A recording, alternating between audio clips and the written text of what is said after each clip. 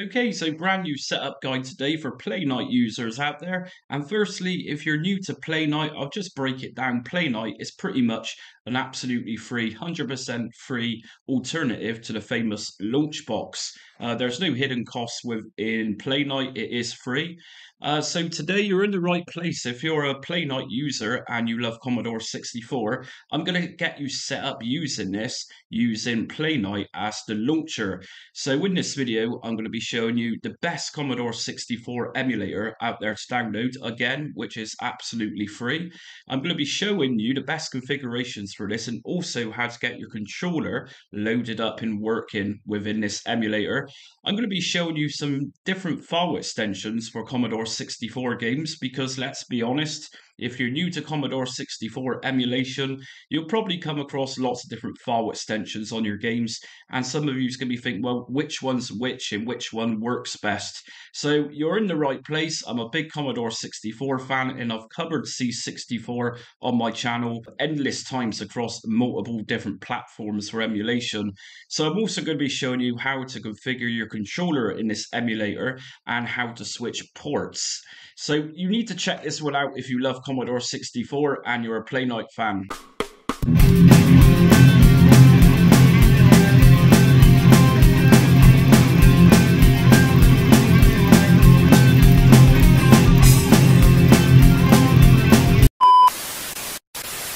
Okay then, first things first, if you like today's video, make sure to subscribe, hit notifications and also like so you get up-to-date emulation content as I release it, which is pretty much every day. And if you're into Commodore 64 and you want to see this on different platforms, then check those out on my Retroarch video setup guides, Launchbox, Batacera and beyond. I've covered Commodore 64 and Amiga just endless times. I love it. One of my favorites. So what we're going to do first is what I always do for my Playnite tutorials. I'm going to just assume you've never come across this before. So first of all, I'm going to just download Playnite itself, and the link's going to be in my description for everything I'm downloading today. So here's Playnite, and as we can see, this is the actual GUI, the graphical user interface. So very similar to something like Launchbox, and that's why I refer to it as a free 100% alternative. It's very cool stuff. So if we just scroll down, we're going to find downloads. Just download this one. And once you've downloaded the Playnite installer, let's just open this up. So if I double left click here on the installer, and if we go to options first, now under options, we got the opportunity here to install this to wherever we want. Now, I always recommend making a quick new folder on your desktop. So right click on your desktop, new and folder. And I always say, call this something simple like Playnite so you know what it is. Now, by default, as we can see, the destination folder to install Playnite is in users, my computer's name, app data, local, and sometimes that can be a bit of a pain to find. So I'm going to just go to browse. And from browse, if I go to desktop, I'm going to just pop this in that Playnite folder that I've just created on my desktop and press OK and install. And just give this a little while to install.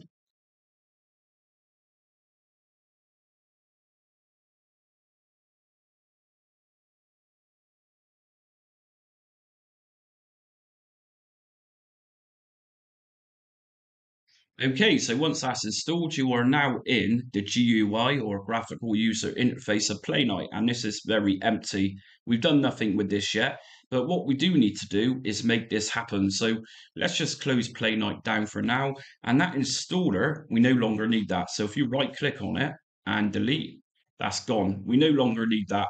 And everything has now been installed into this folder on my desktop. So we got several different folders in here by some DLL files, and there's lots in there, but we don't necessarily need this right now. So let's come out of this and we're just going to download and install Retroarch to do this. So there's plenty of Commodore 64 standalone emulators out there, but really Retroarch using one of the Commodore 64 cores is by far the easiest way around this. So what we're going to do is go over to Retroarch, and again the link's going to be in my description for this, and just go to the download tab, and if we just scroll down a little bit, the version you want is download stable. So just download this one and wait for that to download, and it shouldn't take too long. And if you're a little bit freaked out by using Retroarch, don't worry, I'm going to make this as simple as possible. So once you've downloaded Retroarch, just double left click on the installer. And if you get a little pop-up saying user account, publish, or make changes to your device, just press yes on this. And just go for the installation process through Retroarch installer. So press next and just agree. Now, destination folder, this is up to you again, just like Playnite, wherever you want to install this. But I'm going to right click on my desktop, go to new and folder, and I'm going to install this to my desktop just to make it easier to get to should I need it later on. So I'm going to go destination folder, click on browse, desktop, and Retroarch, and press OK. Next. And if you don't have DirectX, then just click on DirectX and then install that too, and press next. And just press next again and just press install. Just let that do its thing. So this bit should take a little while. There's a lot there to install for Retroarch. And while this is installing, I'm going to quickly give you a little rundown of different C64 game extensions. So let me show you what I mean. If I go to my C64 games folder here, I've selected 4 different file extensions, or 4 different types of game you can get for Commodore 64. So Fire Lords just here is a classic C64 game I used to play as a kid, and to date I still have no idea what to do in this game, but the thought is there, and I do like this one. So this is a dot tap, and dot taps are images of cassette tapes. So if you was in Britain back in the day, most of us would have had cassette tapes, and dot taps or T64s are images of cassette tapes. So these take a long time to load, 5 minutes sometimes, even 10 minutes on some games. So if you want long loading experiences, then download .tap files. .programs, .prgs, these are very quick to load up, literally a few seconds. And we also got .d64, so more popular in parts of Europe, in America. Discs are known as .d64, so obviously these are a lot quicker to load than .taps. And finally, we got .crt, and these are kind of cartridge images. So these are by far the quickest loaders you'll find out there. And if you can find a game in that file extension, just like .prg, choose these over .tap and .d64. But I've got all 4 of these file types, and I'm going to show you these loading in real time so you can decide for yourself which one works best for you. So Retroarch is now installed, and we can close this down, so just press finish. And let's just get rid of this exe just here for the Retroarch installer. Just delete that. And first thing we're going to want to do is open up Retroarch. So just double left click on this. And we've got a few settings to do inside here, so just maximize that screen for now. Now, if you're new to Retroarch, you've got a system and it uses cores. So cores are kind of like a very small version of emulators, and cores are pretty much exclusive to Retroarch, is what Retroarch refers to. So we're going to download a core for Commodore 64. So main menu, online updater, and core downloader. Now, under here, you're going to see every system that Retroarch for PC supports. And we're going to see Commodore Amiga and different versions of Commodore 64.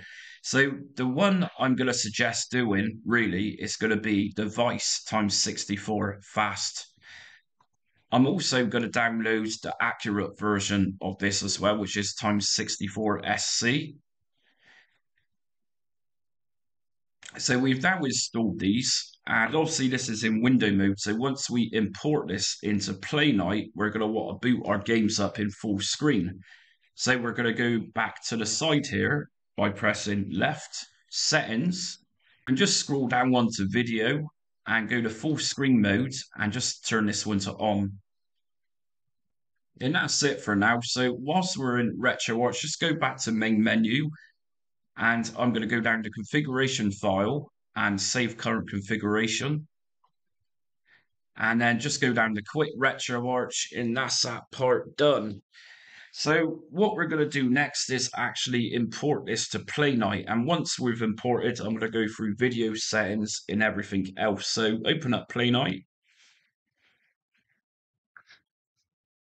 So firstly, we're going to import Retroarch and also import those C64 cores. So go to the top left where the controller is, library, and then from here, I'm going to go to configure emulators and click on import.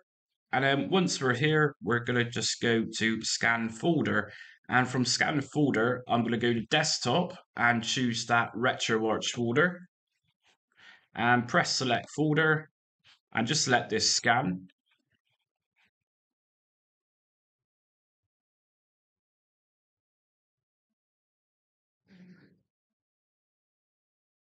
And we're next going to press import once that's been scanned. And now we can see Retroarch, which is under configure emulators. And we can also see those two Retroarch Commodore 64 cores, which is Vice times 64 and Vice times 64 SC. And once that's done, just go down to save. And now we're going to add the games. So my C64 games are on my desktop. So I'm going to go back to that controller. And this time go to add game. And then down to emulated game. And go down to add scanner tab. And then scan with emulator. We want to select Retroarch. And then profile is going to be times 64. That's Vice times 64 for this one. Both of these are going to work the same. We're going to go to scan folder and desktop and just highlight where your games are. In my case, they're just here. So highlight that folder, select folder, and start scan. And we can now see that Playnite has scanned all four of my games. So we've got Fire Lord, Old Tower, Rambo 3, and Sam's Journey. So import. And as you can see, these are now imported into Playnite, and each one of these should have cover art.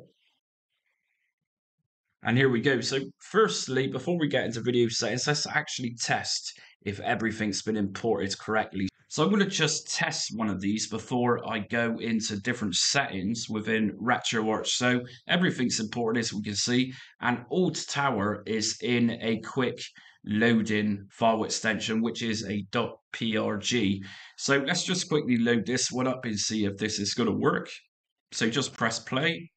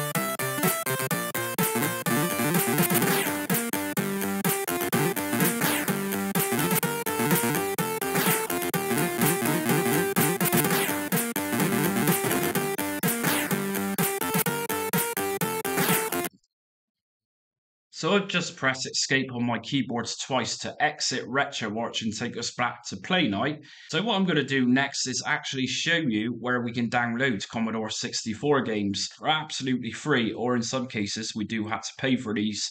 So a couple of websites I use and I recommend is CSB. So this is the C64 scene database, and this has been on the internet since the internet began, more than likely. I've been using this website for years. And the easiest way to find games on this is if we go to latest releases, You got a list of games just here, and under type we got crack. So the cracks are pretty much games which someone's added cheats to, also known as trainers. And if you like Commodore SID chip music, then you've also got C64 music. So just download the file. And we've also got demos here. So demos are pretty much people experimenting with Commodore 64 programming and pushing things to their limits. And that type of thing has been going on for years in the C64 community. So, for example, if I want to download a game, I'm going to just randomly choose Super 8 Football. What we're going to do here is just download the game, and they'll likely come in .zip, but we need these to be in, say, .d64 or .tap or whatever. So just download your game, and inside your zip folder, you'll find the D64 file. So let's just put this one onto the desktop. And another website which I really recommend, especially for modern day Commodore 64 games, is a little website called itch.io. So this is itch.io, and itch.io is pretty much designed for indie developers, developing games for Windows like indie games, and lots of different 8-bit systems, so ZX Spectrum and Commodore 64. So if I put into itch.io Commodore 64 and search, we'll get a lot of sort of almost new homebrew type Commodore 64 games. And there are some really good new games here.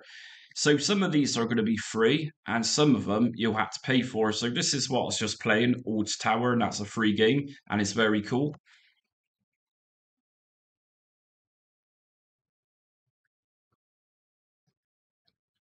And I also find of itch.io, if you just type in C64, some uploaders of their games will choose to name them as C64. So that's also worth looking at. And a couple here I recommend by far is Leicester, Nightingale, which was a Cytronic game, and they've got their own website, but Cytronic also uses itch.io to sell their digital games. And I totally recommend Sam's Journey, which I'm going to show you in a minute anyways. So let's open up Playnite again. And this time around, I'm going to do some video settings. For this, I'm going to choose Rambo 3. Rambo 3 is in a disk image file extension, which is D64. And I'm going to go to play with this, and I'm going to let this load and then go through some video settings. And yes, that sound you can hear is the mechanism emulating the 1541 Commodore disk drive.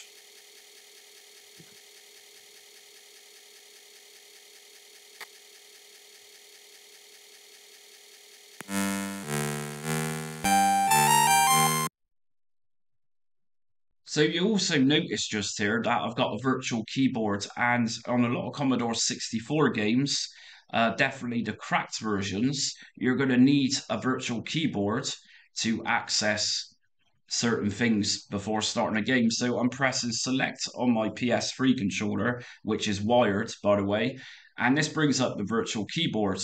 And most of the time, we just need to press space, which is this one I'm highlighted on here, to bypass screens. And on other screens, like this one just here for Rambo 3, it's asking us for F1 in F3 and F5 buttons, which are function buttons. So open up your virtual keyboard and you can choose these by just pressing on F1, F3, and F5. And you can see in the background that's actually working. And something else I'm going to tell you whilst I'm in here is that most Commodore 64 games were programmed and still programmed using port 2. Remember, Commodore 64 had 2 ports for joysticks. And yeah, if you want to swap ports, if your game isn't responding to your controller, that's likely the reason. So to swap ports through Retroarch, just go down to Joy P, and that's going to swap over from port 1 to port 2 or vice versa. And obviously to start a game, just press on space.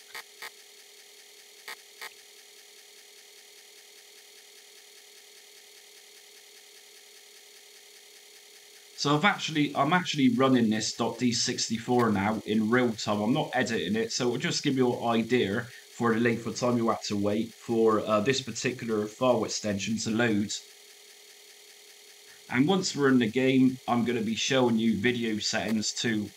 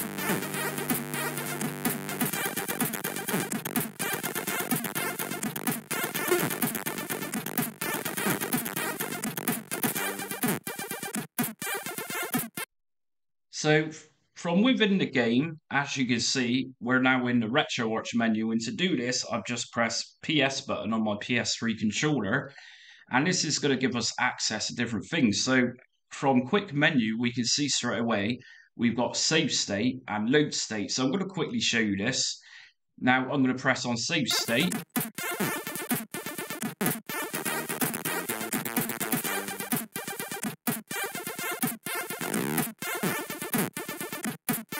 And if I go back to quick menu again and load state,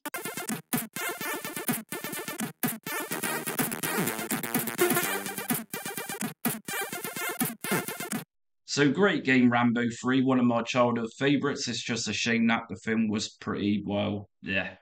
So what we're going to do next is look at video settings. And if we drop down further to core options and just go down to you see video, VIC2 filter, we can actually add some blur to the VIC2 chip on here. So for example, if I put this on 50% blur and come back out and I'm pressing circle on my controller to come out of this, quick menu, resume.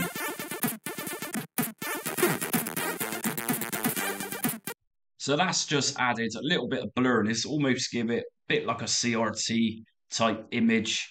So there's that option to play around with if you really want to make your C64 games look old school. And back down to video again. And I'm going to take away this blur. It's not really my type of thing. And if you go down further to VIC2 color palette, you can change the styles of the color on the screen. So if I was to go down to say RGB, let's back out of this. Quick menu, resume.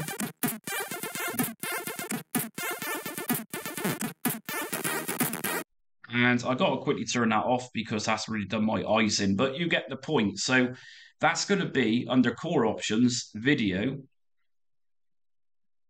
and VIC2 color palette. So yeah, that's very bright, but you've got a choice here of different styles of color palettes to use. So I'm going to just keep this to internal and go back into the game. And I think that looks a bit more natural, but that's up to you to experiment with. And of course, that's under core options and video. And just like the Vice standalone emulator, if you go into settings, you'll have lots of different brightness settings, gamma settings, and everything else. And this is all included as its core in Retroarch. And if you're interested in Commodore 64 Vice, then I've done a couple of standalone emulators in my micro emulation playlist, so check that one out. Color depth right at the bottom, put this on to 24-bit, which is millions, and it will give some variation in different changes of colors. And also, under quick menu, if you find your controller don't work, even though you've swapped or potentially tried to swap those ports around with the virtual keyboard, it's worth going under your quick menu. And if you scroll down to controls, under port 1 controls, just make sure device type is selected as RetroPad. And also for port 2, make sure this one's selected as RetroPad as well. And if we go back to main menu and go down to settings, let's go to video from here. If we go down to scaling, let's turn integer scaling on. And as you can see in the background, that image of Rambo 3 has suddenly reduced in size. So it's a bit more condensed, but it looks not so pixelated. And some of you might like this, some of you might not. And go down to aspect ratio and we can change the size of the game itself. So if I select on full, you'll see that the image in the background is now gone almost widescreen, very stretched. Of course, Commodore 64 games today are from an era where 4:3 is its original size of ratio. But if you do want a full screen, then take off integer scaling. As you can see, that's now reduced in size. Aspect ratio again, put this to full, and there you go, you've got a full screen. So let's go back into the game and see how this looks for now.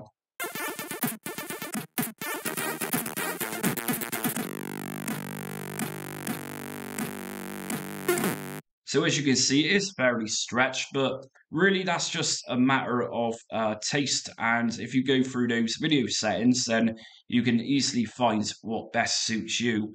So personally, I'm going to go back and change this to 4:3. Let's take a look at some more video settings. So bilinear filtering, it's going to add a slight blur, as you'll see in a second. So just turn this on, and that's going to restart the game. Quick menu, resume.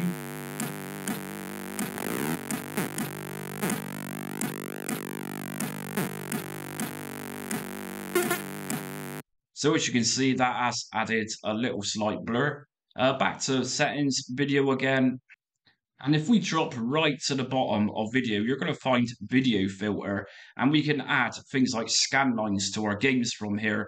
So that's really up to you to decide which filter you're most likely going to use. I know scan lines are pretty popular, so let's just choose scan line 2x dot filter for this. So select this one, come back out, quick menu, resume. So what I'm going to do is just from here, main menu, configuration file, and save your settings, because Retroarch not all the time saves everything automatically. So save that and quit out of Retroarch. And this is going to bring us back to Playnite. Now, for us to see those scan lines, I don't think Rambo 3 was the best way to see that. So I'm going to open up Sam's Journey, and Sam's Journey is in .crt file extension. And again, I'm going to load this one in real time so you can see for yourself how quick this loads in comparison to Rambo 3, which I just did. So play.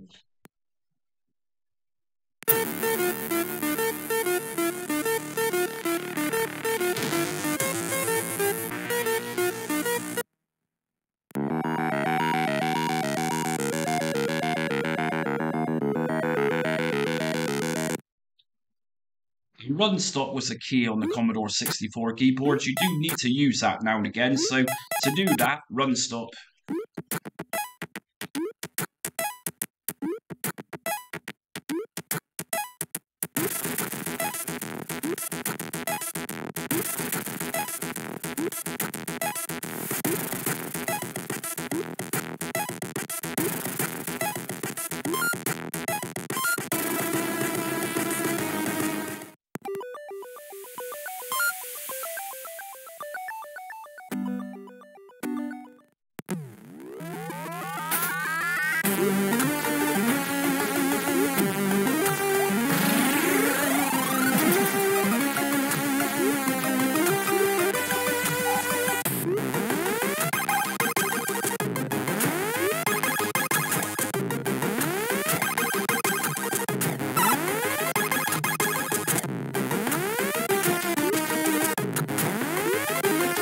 So as you can see, those scan lines are a bit more clear now to seeing that.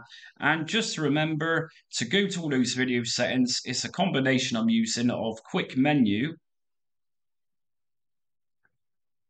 core options, and then video. And that's where most of your video settings are for colors of your game.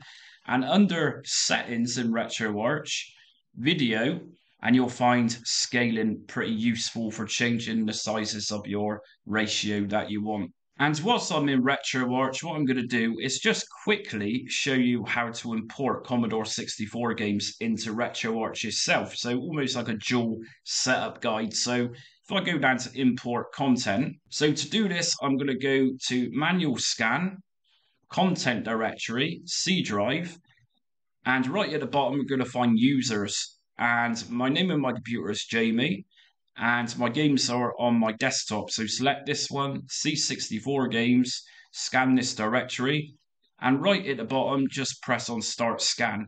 Come back out.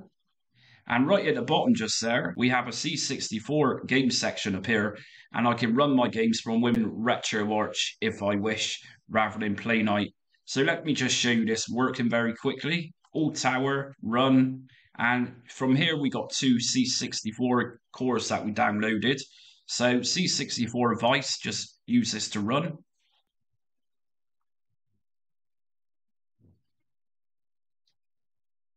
And here we go. So again, just get in the habit of saving your settings. So configuration file, save current configuration, and then quit Retroarch.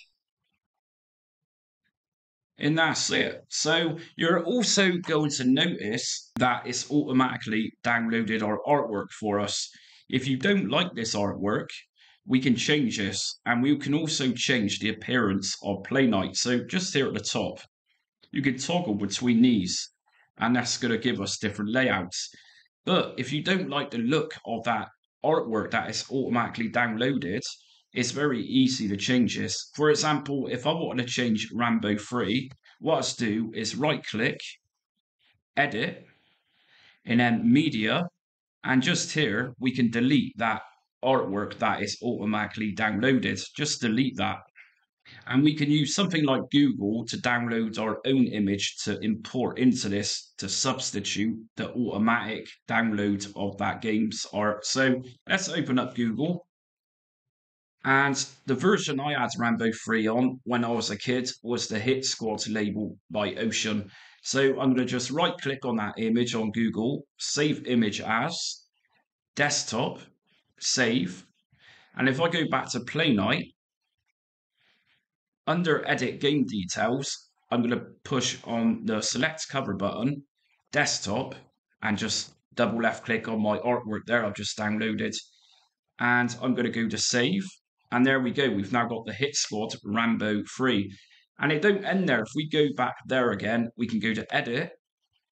Under media, we can even give this a background image. So again, use Google and we can look for a background image for this. So very quickly, I'm going to just say select this one. This one's likely going to be very blurred or stretched. But we're going to try this, and that's up to you to put your time into it and make this look really good. So save the image as, desktop, save. And back in Playnite, if I go to background image, plus, let's just select this PNG image I've just downloaded, save. And if I go back here, under Rambo 3, I will now have this in the background, as you can see. And finally, in Playnite, if you really want to get fancy, if you go to the General tab just here, you can change the description of what this game is about, but it automatically does this for you pretty much. We can add other bits and pieces to it, such as age ratings, region. So in this case, this particular game is Europe, I believe. So just remember to save everything. And whilst we're here inside of Playnite, let me just remind you, you can turn this into a full screen mode. So go back to the controller, and underneath switch to full screen mode, it says F11. Make a note of this is going to exit you back to the windowed mode. So if we press on here for now,